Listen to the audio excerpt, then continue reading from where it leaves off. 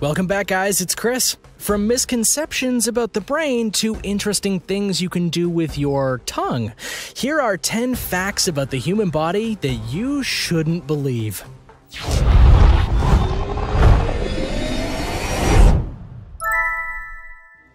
Number 10. The Tale of TVs. There are many claims about how television can hurt your body. You know what I'm talking about. One of the biggest ones was, without a doubt, don't sit too close to the TV because it'll hurt your eyes. How many of you at home have heard this from your parents? Fortunately for all of us, they were wrong, because sitting close to the television actually won't hurt your eyes.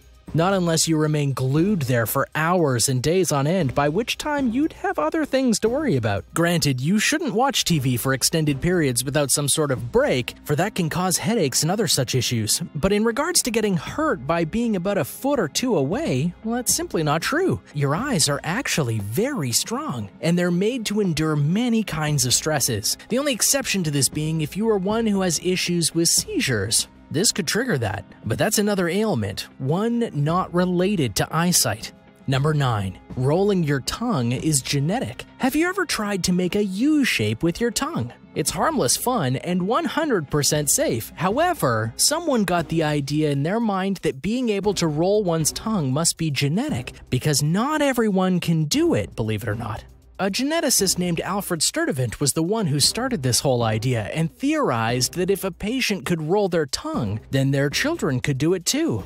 But then, about 12 years later, a scientist named Philip Matlock did a study that basically disproved this outright. He gathered sets of identical twins of parents who could do this feat and found that multiple sets of them had one of the children unable to roll their tongue. Since the theory was about children being able to mimic what their parents can do and one of them couldn't, this busted the myth. However, despite this proof, many still believe that this U-shaped trick is a fact. Number 8. Things grow after we die. A rather morbid myth that is believed is that when we pass on from this life, our body continues to grow. Specifically, after we die, our hair and nails will grow, with some saying that they can grow several inches before they finally stop. I personally have heard this one in the past, and I never questioned it. Weirdly, though, it's not true at all. When you think about it on the basest level, it makes sense why it wouldn't be true. The body grows because it's alive. The body functions allow it to do so. But when we die, all those functions stop, including the ones that control hair and nail growth. When we die, nothing grows. This brings into question how people could believe such a myth. Many think that it's because if a body is exhumed after a long state of decomposing, its hair and nails will appear longer because of how decayed the rest of the body is. If you were to look at the hands, you notice that the skin of the fingers has receded, giving the false appearance of longer nails. This also applies to the face and neck in regards to hair length. Despite these appearances, though, the hair and nails do not grow. Number 7. Gum gets stuck in your body. There are many myths about bubblegum, but the one most repeated is if you eat a piece of bubblegum, you have to spit it out. Otherwise, it takes 7 years to digest. Another version of this myth is it'll get stuck in your stomach if you swallow it. A majority of us have heard that from our parents, and not unlike other parental warnings, it was meant to terrify us into doing what they wanted.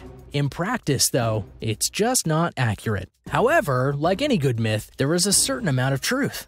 That truth is that bubblegum is literally indigestible. The contents that make it can truly not be broken down within our digestive tract. In fact, the only thing that can are the sweeteners and other simple byproducts that can be easily sifted out through our digestive process. All the rest? Not so much. All that being said, it doesn't mean it takes 7 years to digest or that it gets stuck in your stomach. Instead, it just runs its course through the body until it goes out of you when you go to the bathroom. For a piece of bubblegum to truly stick in your stomach, it would have to be of such a size and shape to not fit through your intestines, which, given the malleable nature of bubblegum, would be very hard to do. Number 6. White teeth are the right teeth. Whether in TV or real life, you'll hear people comment about how you need to keep your teeth brushed so you can have that natural white smile, even recommending products to help maintain that perfect white color. There's one problem with those statements, though. Teeth aren't naturally white. They're actually yellowish by nature. Think about it. How hard do you have to work at times in order to get your teeth white? Brushing multiple times a day, using mouthwash and more? But if you go without doing it for a couple days, what happens? Your teeth turn yellowish. Many see this as the germs and bacteria reacting with your teeth, and that's not the case actually. Your teeth are just reverting to their natural color. Number 5. You lose heat through your head the most. Heat loss in the body has been studied quite a bit. And through this, a myth was born that the places that lose heat the most is the head. The studies themselves were done in the 1950s with a group of people exposed to cold temperatures to see where the heat escaped. In doing so, they deduced that the place that lost the most heat was your head. This was not true though, because in that experiment, they allowed the test subject to cover their bodies except for their head. Since the other parts of the body were retaining heat thanks to the clothing, the head exposed more heat at a faster rate. Further tests would prove that on a human that's exposed on most limbs, only 7% of heat is lost through the head. Your hands and feet lose a lot more when they're exposed to the cold. So as you can see, what you lose via your head is not a lot compared to what you can lose in the rest of your body. Number 4. Double-jointed. Have you ever met a person that was flexible to a rather insane degree, like maybe a contortionist? These flexible people have been called all sorts of things over the years, but the biggest one is them being double-jointed. The real truth, however, is that this label is very misleading. It insinuates that people are born with extra joints that allow them to go and do these incredible feats, but that's not actually accurate. Hypermobility or joint laxity are the correct terms here for what they can do. They don't have extra bones and joints, instead their bones and joints are unusually flexible. Up to 25% of the human population have this in some form or another. And the best part, it's completely harmless to the body, unless you push it too far naturally. Number 3. Cracking knuckles is bad for your health. Cracking knuckles is one of the things that humans just learned to do on their own, and it spread like wildfire throughout the population until every culture on Earth learned about it. Because of how popular it got, various myths grew about the process, one of which was that it caused arthritis in your hand. On one hand, it makes sense because the popping sound makes it seem like you're popping a bone into place, which could lead to arthritis via repetition and wear and tear on the bones and ligaments. But actually, it's just the sound of air being let out of your knuckles via the fluid that greases your joints called synovial fluid. So in truth, it technically doesn't do anything but make a sound. Number 2. You only use 10% of your brain. There's a myth about the brain that is so prevalent in our world that everyone simply believed it to be the truth.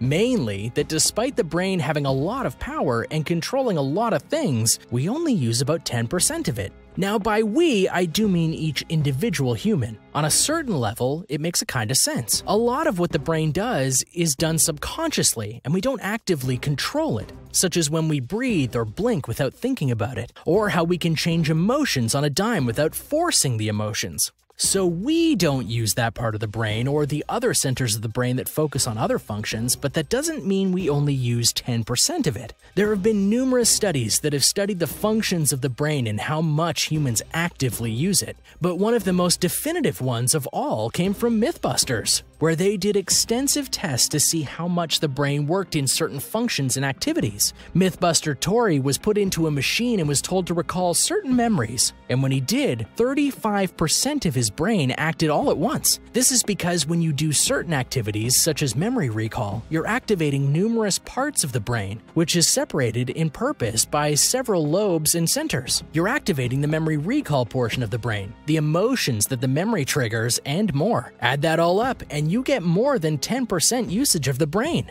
Busting the myth. The most ironic thing about this fact may just be that no one is actually sure where it came from.